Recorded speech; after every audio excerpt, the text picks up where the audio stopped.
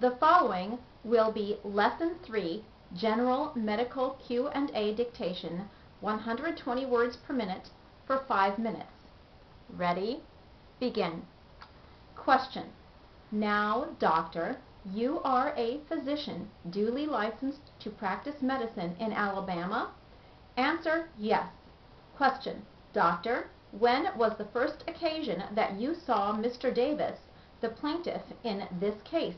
Answer, I saw him for the first time the date of his admission to the Gadsden Hospital on the 27th of April, 1982. That was the day he was injured. Question. And would you give us a description of his condition at the time? Answer. When Mr. Davis came into the hospital, he was in shock. The shock was induced by extensive burns that involved the entire upper part of his body, including particularly his right arm, the right side of his face and ear, and his right extremities.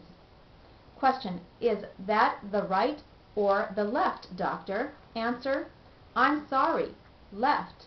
He did fairly well for about 24 hours until, because of extensive burns and the infection and dehydration that come from them, he lapsed into a coma. You see, the skin assists the kidneys in getting rid of toxic products. When the skin is suddenly put out of commission, as it were, by extensive burning, the kidneys have more than they can take care of and are unable to get rid of all the toxins. This retention of toxins in the body results in a condition called uremia. This is a common complication when you have extensive types of burns and often results in a comatose or semi-comatose condition. He remained in this semi-comatose condition for 7 or 8 days, and in the meantime he was being treated for these burns. The burns were what we call the 2nd and 3rd degree type. The 1st degree being the redness that we get from the sun, the 2nd degree is the blistering, and the 3rd degree burns are those wherein the skin is actually destroyed. He has a destruction of skin involving particularly the rim of the ear, the forehead, the front part of the shoulder, the side, and the abdomen. These areas are still present, and some of these destructive parts have begun to contract. The chief contraction is that in his left arm. The fold of the arm has been so burned that he is unable to raise his arm completely into the erect position. After he was in the hospital for a period until about the 1st of June, about 6 weeks, he went home to be treated by me at the office for a period of about 3 months. These dressings had to be taken care of daily or on alternate days.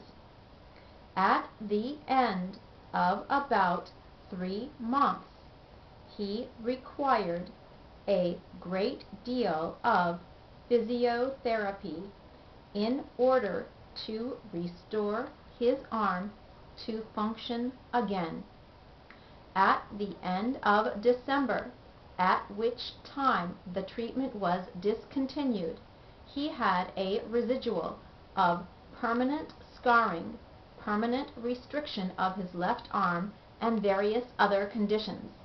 He has over his left shoulder a patch of scar tissue that measures 8 inches long and is 3 inches broad. He has over the front of the arm and the shoulder a scar that I could possibly cover by my hand, about 7 inches long, and goes around the arm in a circular manner for 9 inches. The axillary fold that goes on to the chest tissue has been so contracted by the burn that he is unable to raise his arm beyond the angle of 135 degrees, which is halfway between the erect and the horizontal, so that mathematically he has a loss of 25% of the use of this shoulder joint. The left side dashes. That concludes 5 minutes, 120 words per minute, Lesson 3 dictation.